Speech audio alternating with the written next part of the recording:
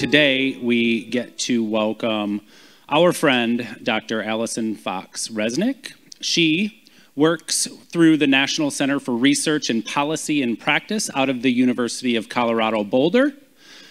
She is like all of us, which is one of the things we love about her. She's a teacher, she's a coach, she's a leader. In addition to, and she leads with those things through her research.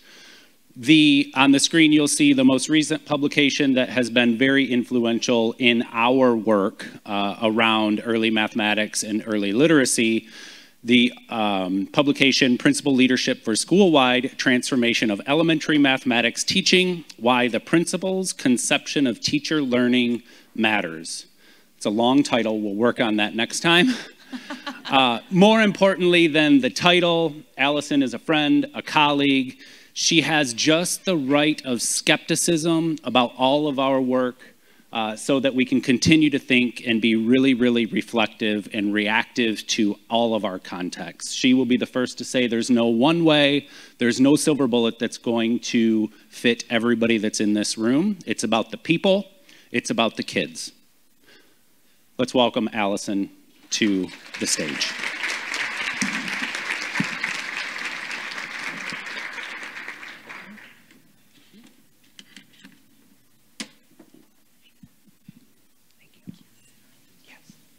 Thank you, Rusty. It's a pleasure to be here. I do want to add, I know it's confusing to see that I work for University of Colorado Boulder.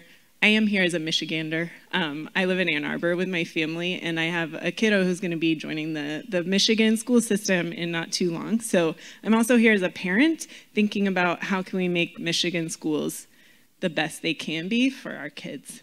And it's been such a pleasure to have this local work alongside my more remote work to think about those big ideas in this specific context. So today, I've titled this, I changed the title last night, Rusty, sorry for the surprise, More of the Same or a Tool for Change. So we've seen documents like this before. We've all been in education systems for a while where they kind of just sit on our desk for a while and then get buried on a bookshelf for a while and then we forget about them. So today and tomorrow, I'm hoping we can dig into different ways where this can actually be a tool for change and for learning and for growth versus just more of the same. We're going to dig into organizational practices 1 and 4, which I have particular fondness of, but let's think about the ways we're engaging in them as ways we can engage in all of them and ways in which 1 and 4 actually intersect with all of them as well. I have the clicker. Here we go. I'm going to start with something you all know. The work of educational leadership is really hard. It involves constantly juggling multiple things. I heard some people saying today, it feels so nice to be here and just have to think about a few things today. Not the many things I usually have to think about, right? There's fast pace for decision making. We don't have very long. We have to respond to really unpredictable human relationships on a moment-to-moment basis, right? There's no way to predict what any of our days are going to be like, no matter whether we're in the classroom or in a district office. And we're trying to do these really hard jobs within complex and very entrenched systems, within broader political contexts. Schools are not a bubble. There is all sorts of stuff all around us that comes right into the classroom, that comes right into the school board meeting, that comes right into the ISD. We are constantly having to respond to those things. So here's the reality. This complexity makes it really easy for us to fall back on habits, or on ways in which we have always just made sense of things. Really easy. And there's just recently more studies about how as leaders we do that. It's been in the research for a while how it's very easy for teachers to do that.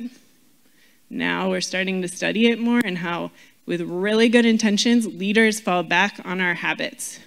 Because we've been in school systems forever. We have habits for how we deal with certain situations. We have really deeply held ideas that we're not even aware of sometimes about how we respond to particular situations. So that means even when we are trying to do something new or different, it's very easy to fall back into habits. So, how do we make sure this document, there's a lot of words in there, it could very easily just be more of the same. There is a way to read this document where you say, oh yeah, I'm doing all this. There's a way to read it that way. Or there's a way to read it in which you're thinking about, how can I use this for really powerful reflection, to collaborate with my colleagues in different ways, to learn? How can I see these words as actually meaning something new versus just the way I'm used to making sense of my work and the habits I already have? So, today what I'm going to work with you on, and the lens we're going to bring to the document is, what are the ideas about our work that we need to make really sure we do not bring forward as we make sense of this document and we work with our colleagues to make sense of this document and bring it to life in our contexts? Because, and here I connect to value 5, and one of my favorite phrases in all of the values, maybe the whole document. If we think that improving what's happening for kids is just about figuring out the kid learning challenge, then it's going to be more of the same. Okay, so let's try to dig into this today as what can we learn about the ideas that we might be bringing forward that we're not even aware of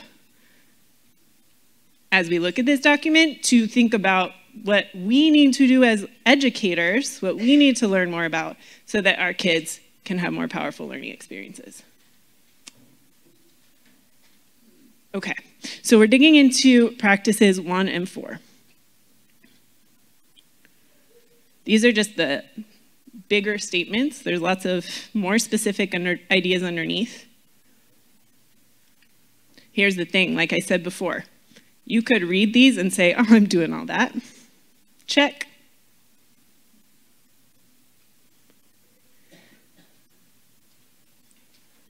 But you are bringing your idea, the way you're used to making sense of all of these terms, to your interpretation of that. There's a lot of different ways to make sense of every single one of those words. They're words we use all the time in education spaces, often kind of assuming, oh, we all mean the same thing. There's a lot of ways to make sense of those words.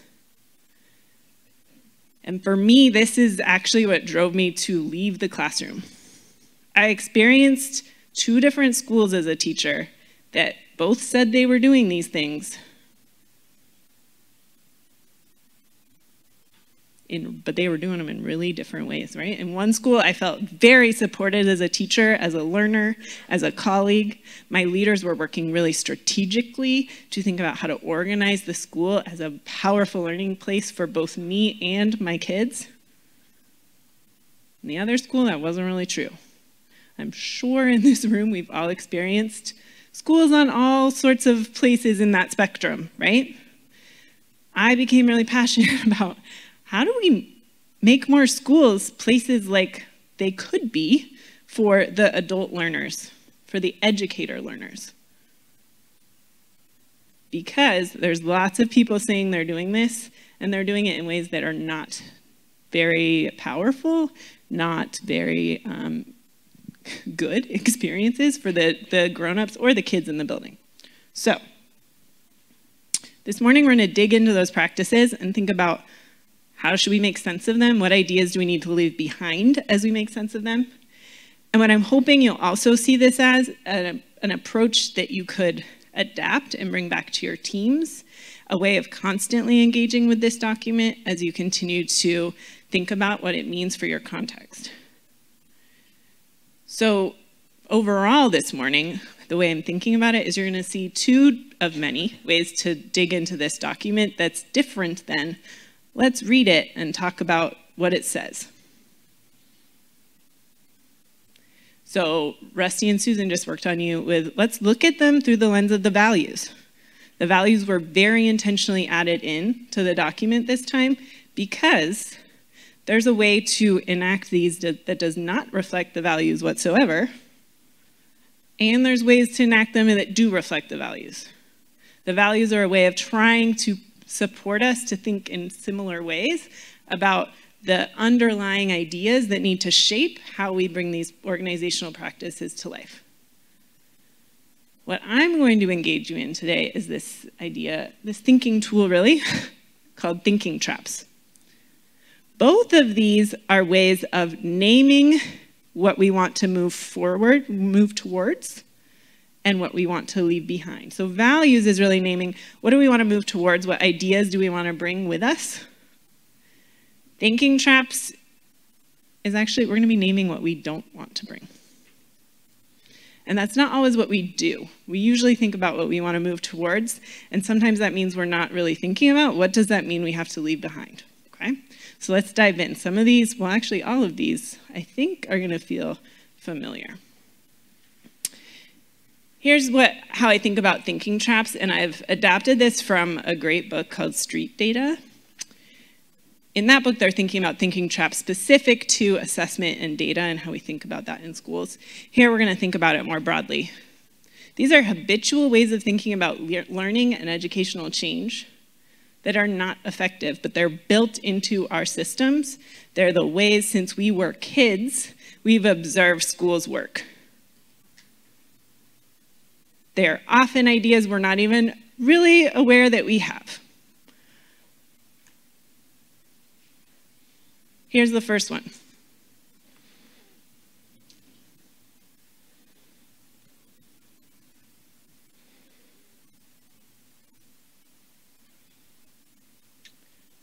So what we're going to do in a moment is look at the values and practices 1 and 4. You can choose where you want to start here. A trap we fall into when we're making educational change often is we focus on little tiny bits and we don't think about how they all fit together. I'm sure all of you right now can think of an example in your head of a time you've experienced that in a school system, right? This work of putting the organizational practices across math and literacy should not be a novel thing, but it is. Because usually we think about all the content areas as siloed, even though teachers are experiencing them all together, right? Usually we think about intervention for particular kids without thinking about the rest of their experience. Or we think about teacher evaluation without thinking about all the professional learning they're getting and how that interacts with it. So, in drafting this, we tried to be intentional to support people to move away from this trap. Still, as readers, we have to be intentional about not falling into that trap also. So I want you to look at, you can pick the values or practice 1 or practice 4. We're going to do a little 2 minutes of independent think time. Where do you see intentional effort to move us away from this trap? And also look for where could we still fall into it. So you pick where you want to start. We're going to do 2 minutes of independent think time, and then we'll share at our tables.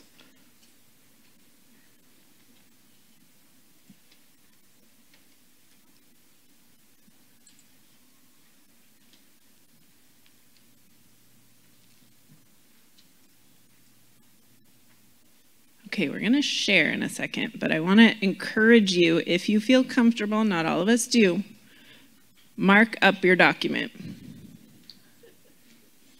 Because this is sense-making you're doing of your document right now. Okay, so if you want to add post-its, you can. If you want to circle words, if you want to underline things, if you want to highlight things, this is how you're going to make sure your sense-making goes with you over the next few months.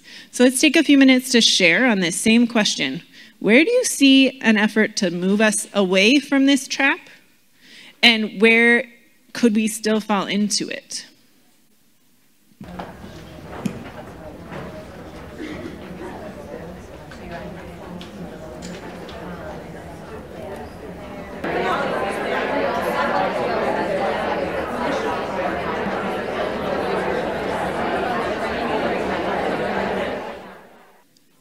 Okay. So I hope you're seeing things like people are going to have a conception of what a leadership team means. If they don't really carefully look at some of the bullets about who maybe should be part of a leadership team, they might keep the leadership team pretty siloed around a couple people who don't necessarily have a strong sense of the many different pieces of a particular system.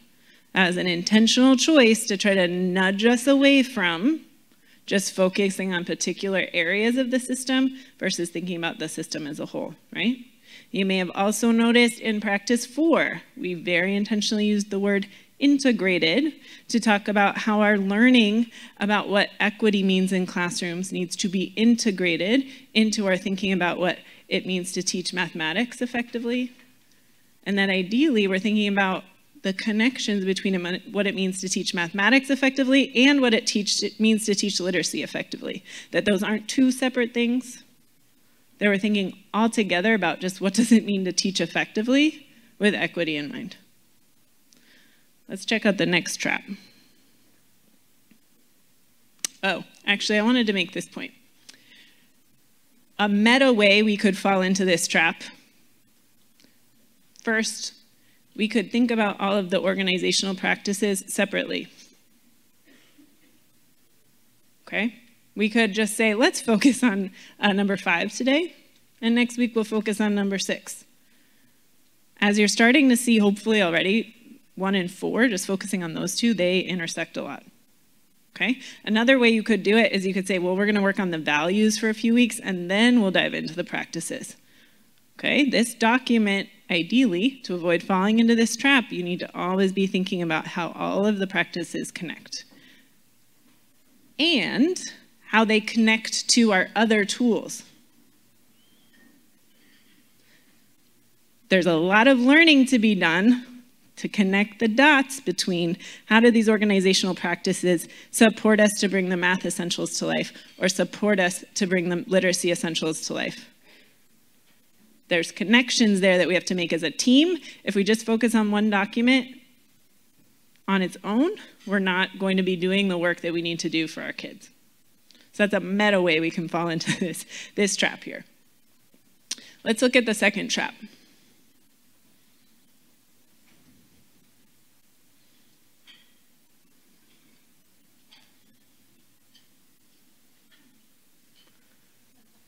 So here's how I like to think about this trap. We kind of think people don't have it.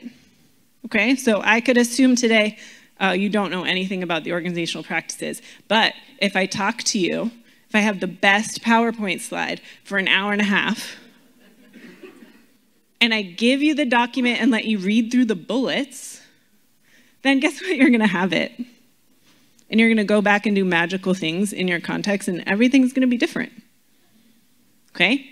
I hear laughter, and it's because I'm sure this feels familiar.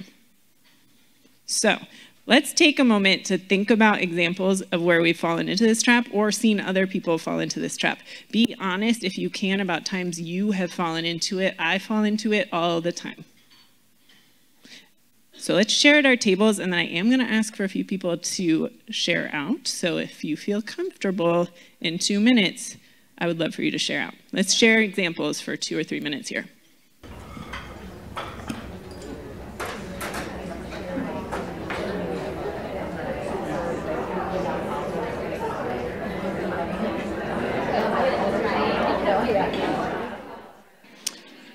Okay, this is probably going to be a hard one to stop talking about. But I am going to pause you.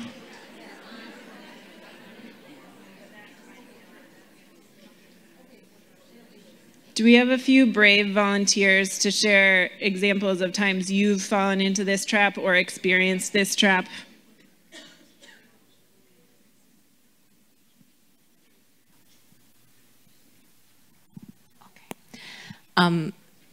I fall into this trap all the time because my personality is a very perfectionist, excellence type of personality, very linear.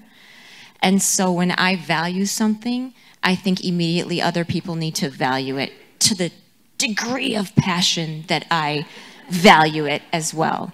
And so it's very hard for me to realize growth change, change takes a lot of time. Value is very deep. It's very long. It's something that's, a mile deep as opposed to a mile wide. And I need to make sure that I slow down and allow others to percolate that value themselves, if that makes sense.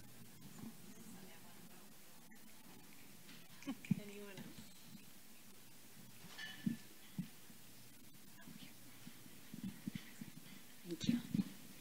So I'm going to use my table mates example here. You've all probably experienced this the last few years. Our graduates are coming out of college without knowing how to do reading assessments and running records. So not even a one-off experience, I'm going to say a no experience. They're in a classroom and they're expected to deliver assessment results in a data warehouse for analysis, and they've really never been introduced or have a clear understanding of how to do it. Or why, yeah. Any others?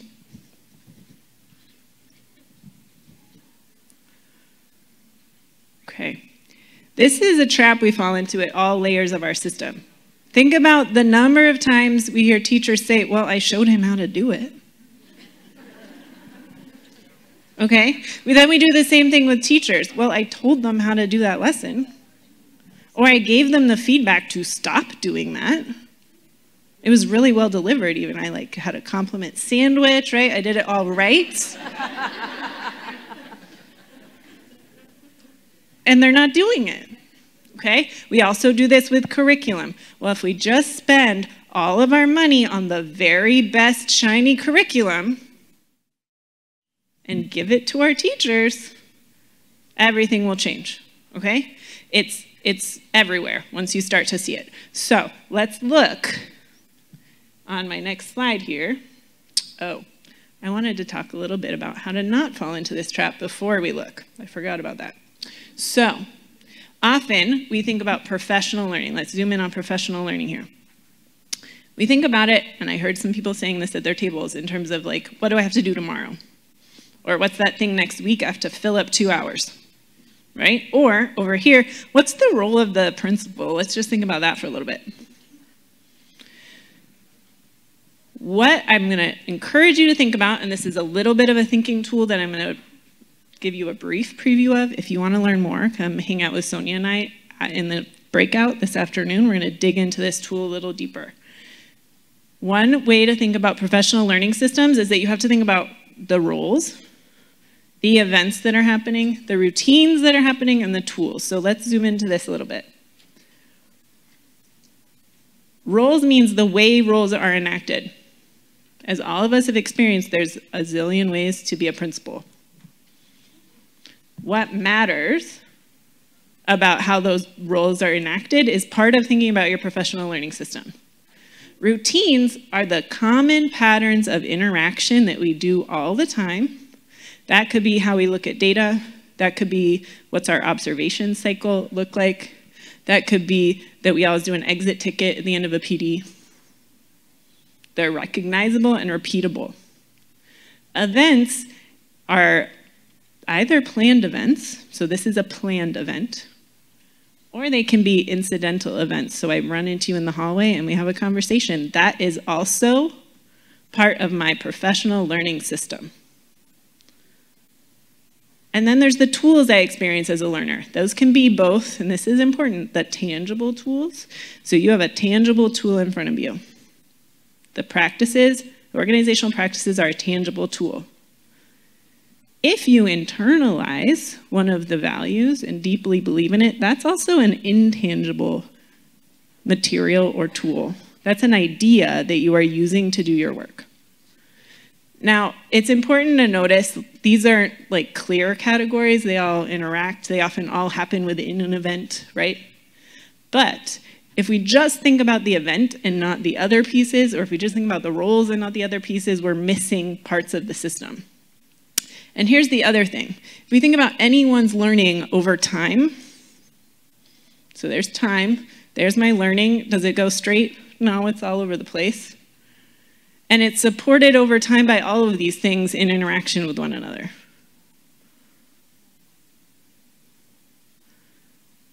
but we're still missing a piece that often gets forgotten here. It matters what kind of community I'm in when I'm experiencing those things.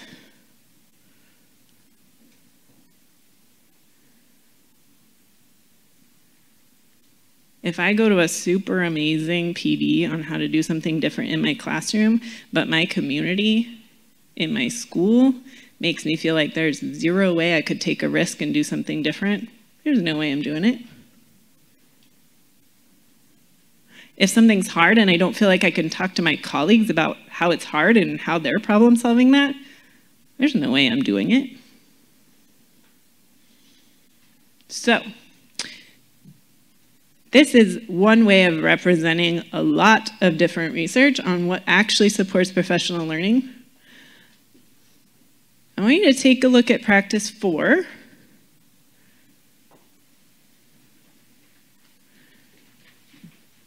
And see if you can figure out how does practice 4 try to map onto some of these ideas.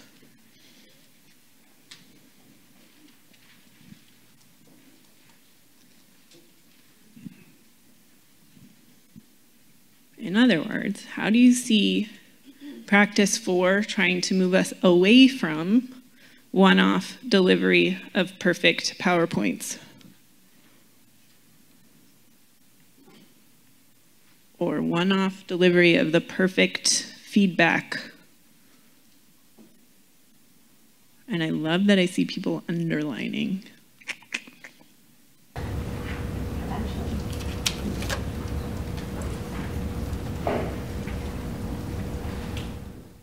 Okay, will you share something you're noticing? It's okay, you're not done. We're just practicing some of these lenses. Will you share something you're noticing with this lens with your table?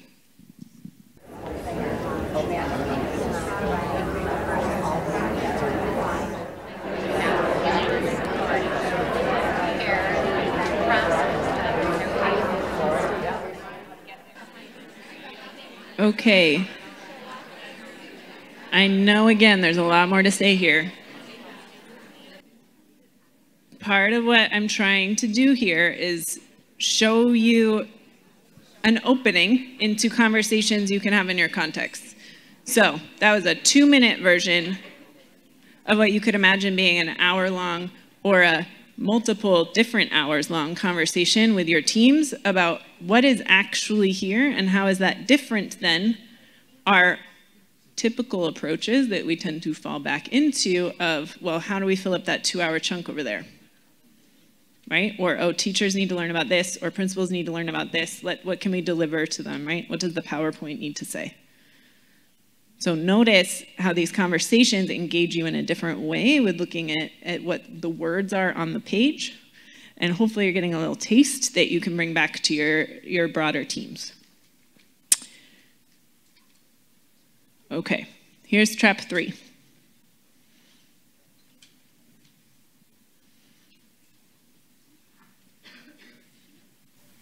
And I want to encourage you to think about how we fall into this trap again when we think about our learners as kids, when we think about our learners as teachers, when we think about our learners as instructional coaches or principals or district leaders or even ourselves.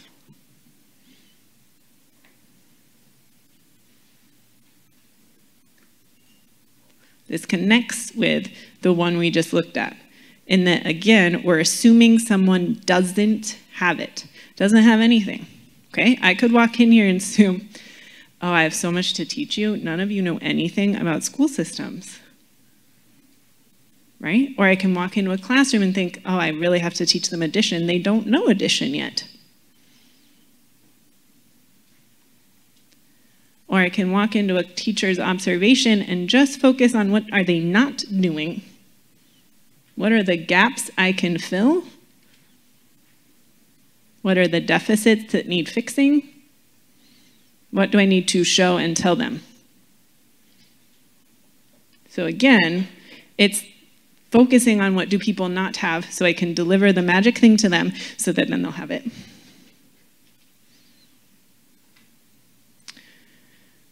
Okay, let's look at the values. This is one we actually revised for pretty heavily. Over the last When was the first version written, Susan? 2016. So if you can remember back that far, we were not quite as explicit and clear in the education community about trying to not view kids through a deficit lens. So a big layer of the revision was catching that language that was baked into the document and revising it. So let's look at the values, or practice 1 or practice 4. You can pick where you want to go. I want to encourage you though. Do you see places where we're also trying to push you to not think about teachers or leaders through a deficit lens also? So where did we try to push you away from this trap? And how could you still fall into this trap? Because these ideas about people having deficits that we need to fix as a baked-in idea in our system that we need to really intentionally disrupt. Go ahead and take a look.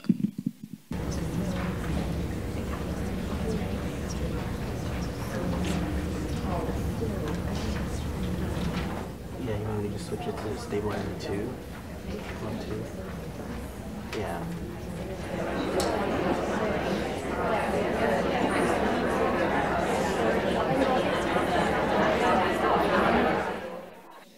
I would love to put out in the room here if we can.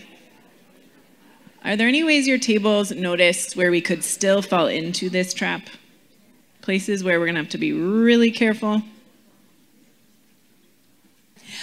One thing that we talked about is it's very easy to fall into this when you're in a situation with some top-down leadership, and as a coach, you have an administrator reach out and say, this person needs this fixed. And so we have to walk in and kind of tiptoe around that and build the relationship before we can even think that there's anything that needs to be fixed. That is such a great example of how baked in it is, right? We're surrounded by it. This one makes me feel a little uncomfortable because I have absolutely had this perspective with people I work with and with kids I've worked with. And it doesn't feel that great to recognize, but it's baked into our systems.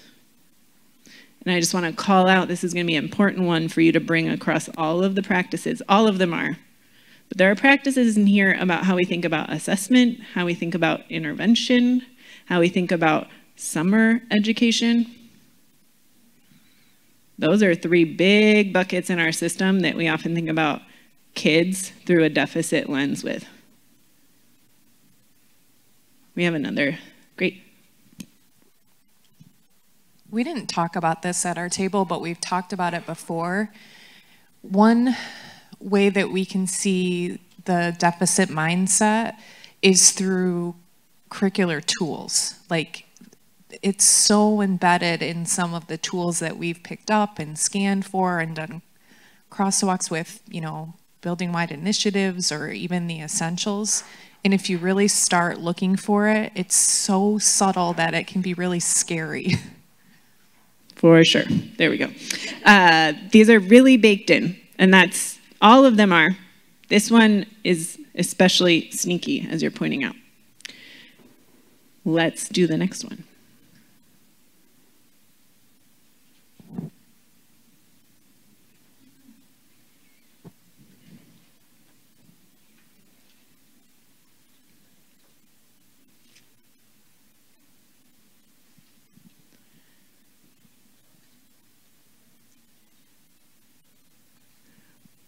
Let's think together. What examples come to mind of this one? Where we view the necessary change as, well, we just need to figure out how to fix the kids. Or we just need to change how we engage kids in learning. And then everything will be better.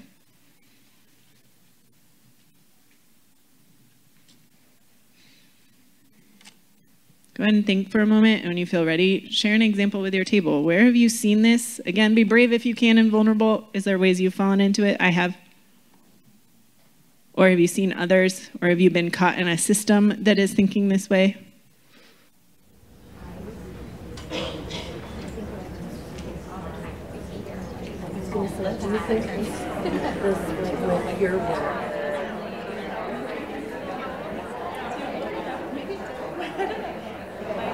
I know this is another one you could talk about forever.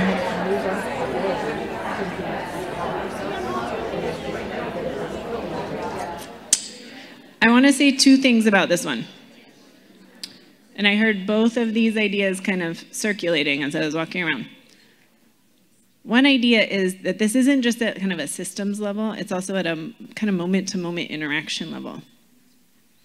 So one of my favorite studies by Kara Jackson out of the University of Washington, they looked at teachers, and they looked at whether teachers, when they saw a kid struggling with something, this is, creating two categories for something there's lots of different categories for, but the two ends of the spectrum were either teachers saw it as this is something that's wrong with the kid and I can't do anything about it,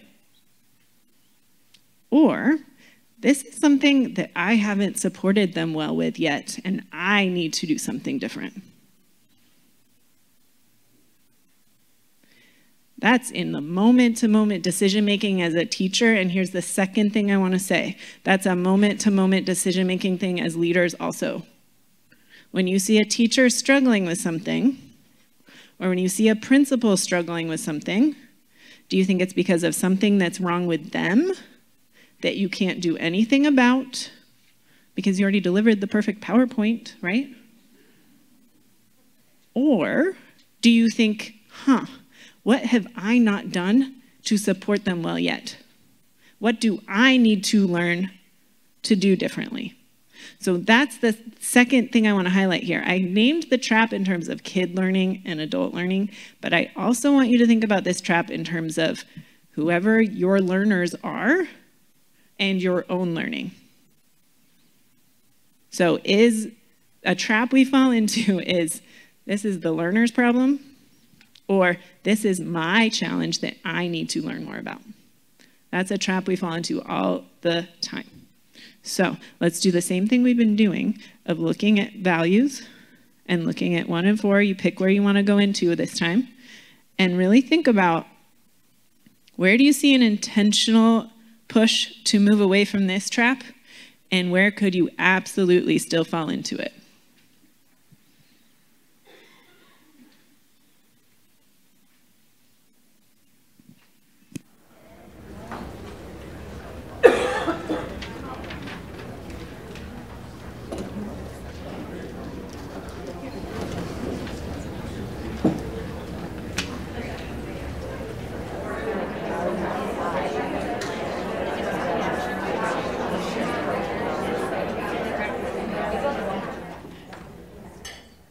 Any spots we noticed here?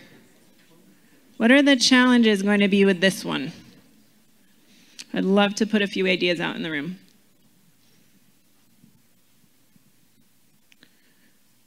Where are the trouble spots?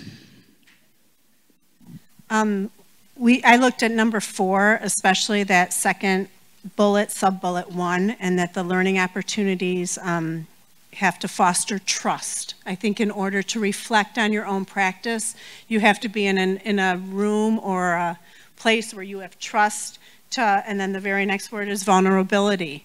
You have to, when you're reflecting on your own practices, you have to have, you have to be vulnerable to that. And the next word is curiosity. You have to be passionate and really look at what are you curious about to do better the next day or the next hour or the next minute. And have the experimentation and the critical reflection. I think reflecting, we always, how can I make tomorrow better? What did I do good today? What do I need to fix? I think that's critical. So that's what we kind of talked about.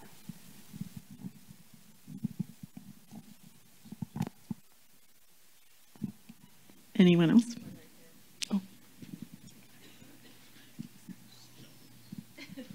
I'll be brave. So we talked about the MTSS process and how typically it fosters that deficit mindset. So they immediately go to, this is what the child can't do. And even with working with math interventionists, literacy interventionists, this is what they can't do. And how do we, when we see the MTSS process as truly a prime opportunity to give teachers differentiated support. So what is it that you need in your classroom first to help move these kids? So we can see where that can be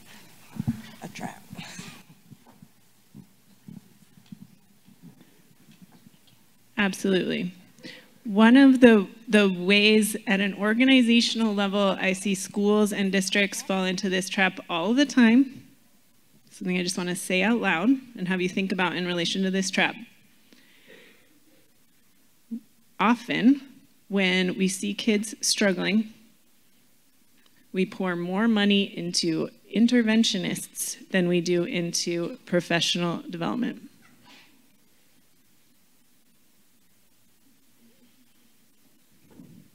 Or when we see teachers struggling, we pour more effort into their professional development than into their principals' professional development.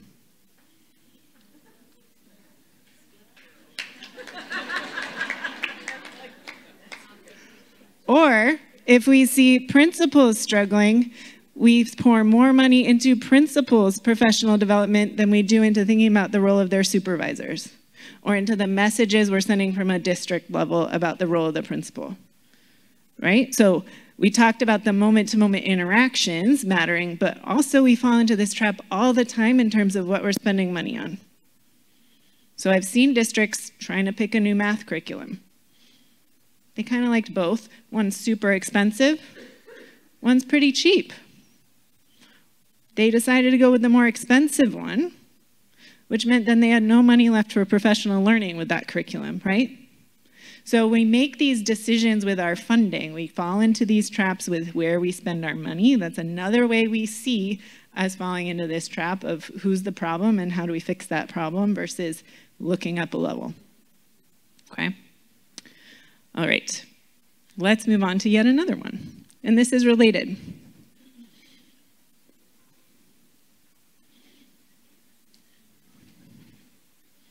So you can fill that blank in with anything, right?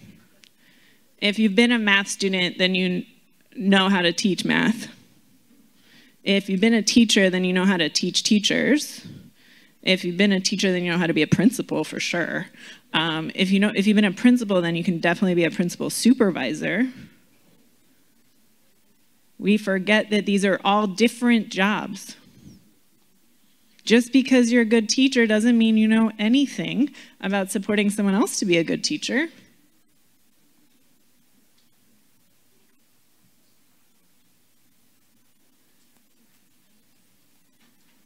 This is a trap we fall into all the time. I see a lot of people nodding, right? So this is, again, what I was just saying. Where do we put the money for professional learning? Where do we really invest in thinking about what where our professional learning systems are and who is a learner in our system? A big problem is that we often associate leadership with you're done learning. And often leaders think they can't show up as a learner. Right? I can't show up at that math professional development and ask a question about math teaching. I'm supposed to know all about that. Or I can't, as a principal supervisor, show up and pretend I know about how to be a principal during a pandemic. I have to pretend I know, right? Because I've been a principal. So, what other examples can you think of this one?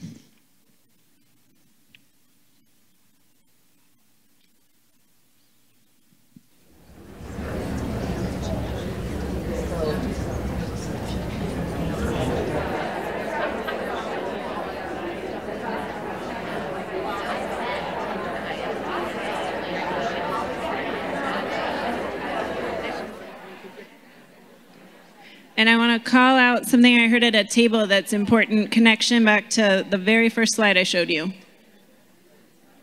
One of the things I said at the very beginning is when things have to move quickly and there's a lot of pressure, we fall back onto habits and we fall into traps.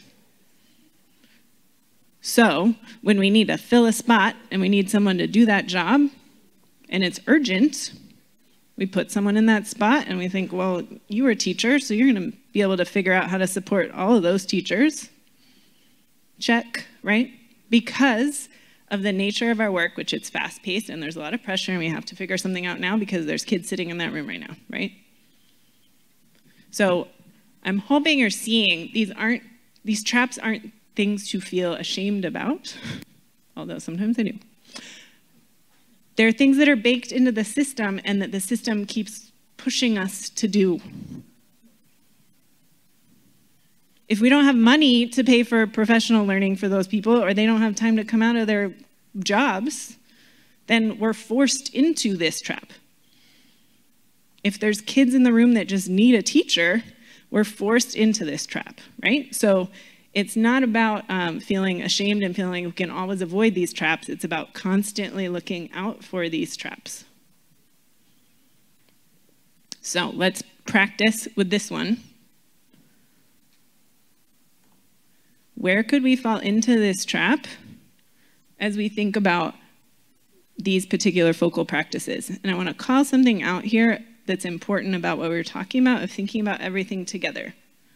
Look at the last value.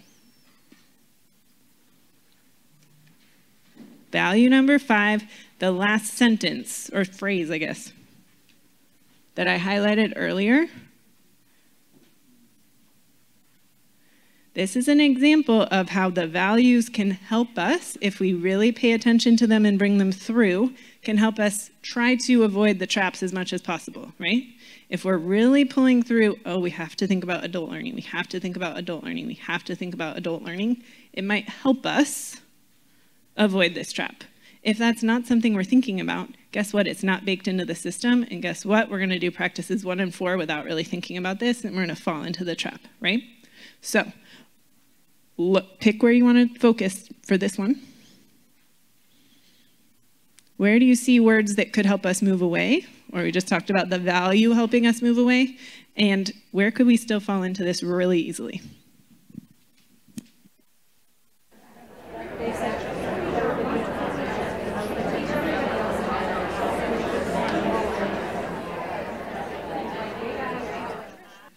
We're going to do one last trap.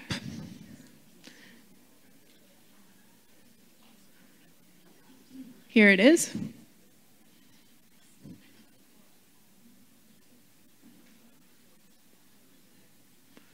Conceptualizing equity and our goals as educators in relation to equity is primarily about making test scores similar. Maybe let's take a minute at our tables to just say, what does this mean to us? How are we making sense of this trap?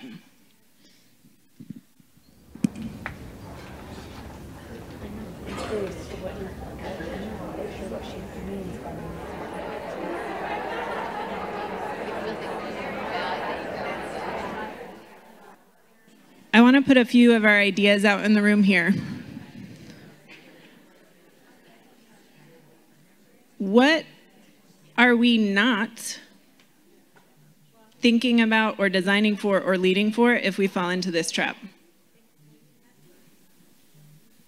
What gets missed if we fall into this trap? Anyone want to share?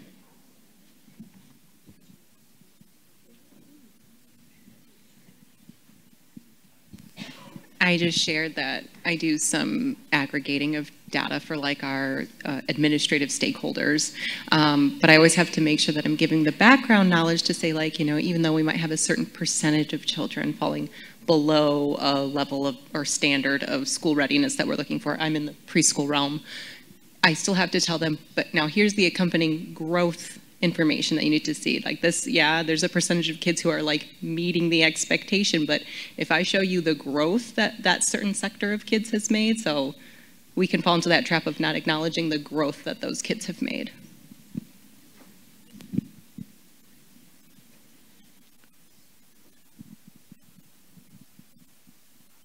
And it reminds me of, I think also when we talk about, you know, making the test score similar, you miss the message about making sure every child gets what they need. And when we talk about, you know, lifting everyone and all boats rising, when we focus on giving each child what they need, it leads to better outcomes for us. And you could get at that goal as well, potentially. I'd just like to take a minute to call out an educator in this room who helped me better understand this trap. And her name is Mrs. Kim Van Antwerp. I think she's over there. She serves in Forest Hills. And Kim and I served together, and in the teacher principal role that we had, Kim was so powerful in helping me understand equity from the lens of looking at where our money and our dollars go, not just for our striving learners, but those learners who are on the other end of the spectrum as well. And she was uber passionate about that and really helped me better understand how we're serving and supporting that entire spectrum. So thank you, Kim. Okay, so we're hearing a few ideas here about what gets left out. When we think about this from an organizational practices lens, which is what this document is, if we just focus on test scores, we're sometimes also falling into that trap of it's a kid's problem. If we just figure out the way to fix the kids and make the test scores similar, then equity will be achieved. It completely ignores the fact that our school systems are built inside of structures in our society that are inherently unequal and inequitable. And our school systems are built on those ideas too, and our leadership practices, and our behavioral response practices, and our teaching practices, that all of those layers are part of what makes the school system more equitable and makes kids' experiences in schools more equitable. If we just focus on test scores, we're not seeing kids for who they are. We're not seeing teachers for who they are. We're not seeing our communities for who they are. And we're not seeing our school systems for what they are within broader societal structures and political systems. So this one's a little trickier. I want you to look at the values and practice 1 and 4.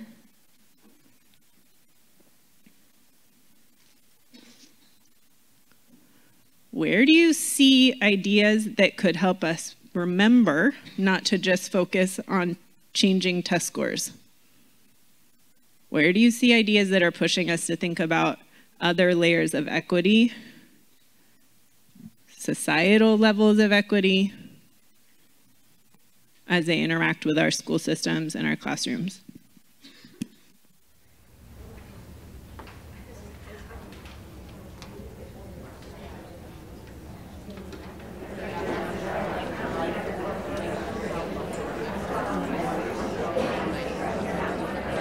But I do want you to all turn to the values.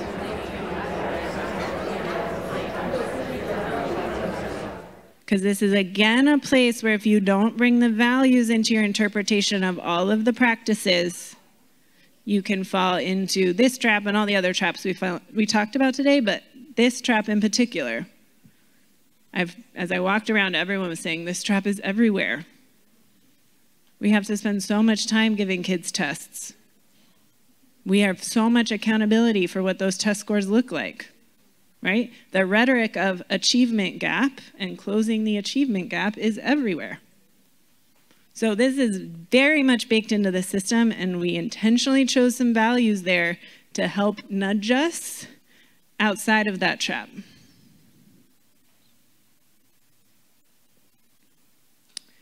So here we are.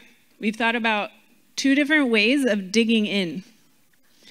Rusty and Susan, we thought about the values and how the values can help us interpret that. We've continued that by thinking about the thinking traps that we can get caught in as a lens. Again, these are habitual ways of thinking. They are baked into our system, which is what I heard all of you talking about as I walked around. And what I want to call out is that baked into these traps are different conceptions and assumptions and visions that we have. So part of what we talked about today was our conception of professional learning. And another thing we talked about was our vision of leadership, right? What does it mean to be a leader? So if we think about vision of leadership, these kinds of questions, oops, oh, can we go, oh, can I do it? There we go, back one. We all have these ideas. We are going to bring those ideas into our interpretation of this whole document.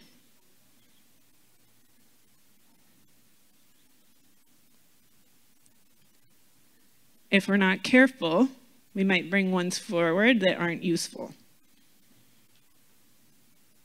We have scripts for what it means to be an educational leader.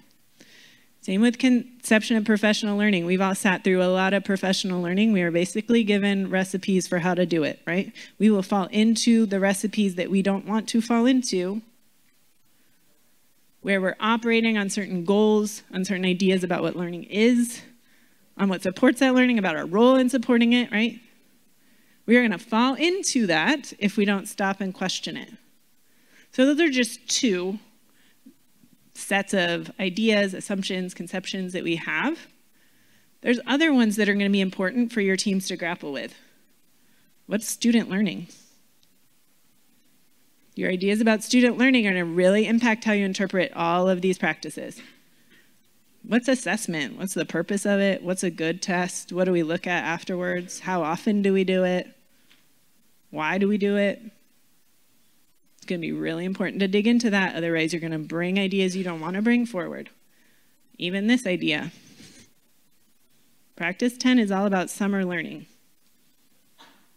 There's some deeply held ideas in society, let alone in educational systems, right? About what summer learning is. We need to stop and notice those ideas and question them and think about which ones do I want to bring forward before we decide what to do with these practices. So, I want to stop for 1 second and have you think, what are some other traps? I just gave you 6. I think there's 6 pretty useful ones that can be used for all of the practices, but there's a lot more. When you think at your tables, what are other traps we could fall into? What are other habitual ways of thinking? I heard one over here earlier. I'm going to just go ahead and say it out loud. There's a trap right now of, we just have to get back to normal. That seemed to resonate a little bit. So what are the other traps we fall into all the time that we need to be really careful to notice as we go forward with this work? Go ahead for 2 minutes at your tables. What other traps?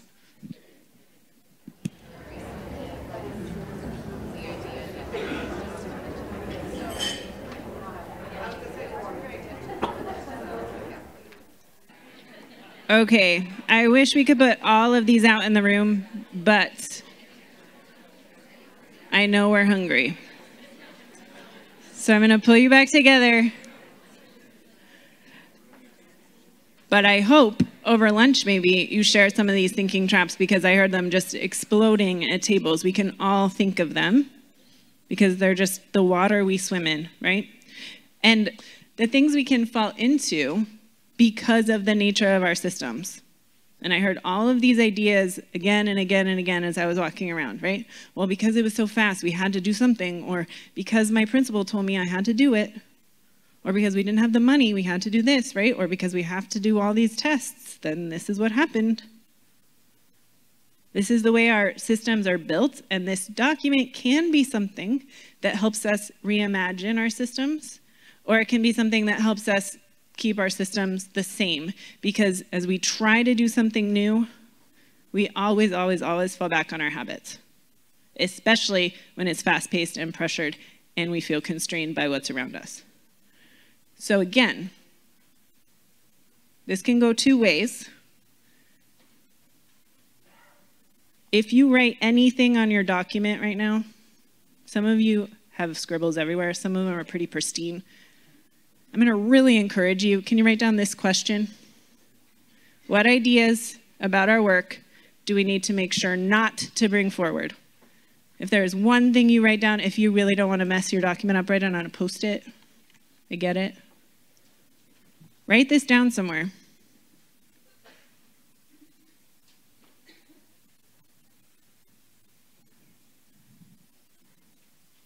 What ideas do we need to catch ourselves in? I've been working with the math task force for about a year now. It's a joy. And we found these thinking traps to be a really powerful tool for catching ourselves. They've become a tool we use in conversations where we notice ourselves falling into them. They've become a tool we use for reflection, where we intentionally build it in and say, let's pause. What thinking traps are we falling into right now? They are a useful tool to build into your teams, whether you take the exact 6 I just showed you or come up with your own that you really want to focus on, up to you. But I really encourage you, as you move forward with making sense of this document, to think about the thinking traps you need to learn your way out of, the thinking traps you need to learn to see, so that we are engaging in powerful learning as educators, so that our kiddos can experience powerful learning. Okay, I'm going to stop there.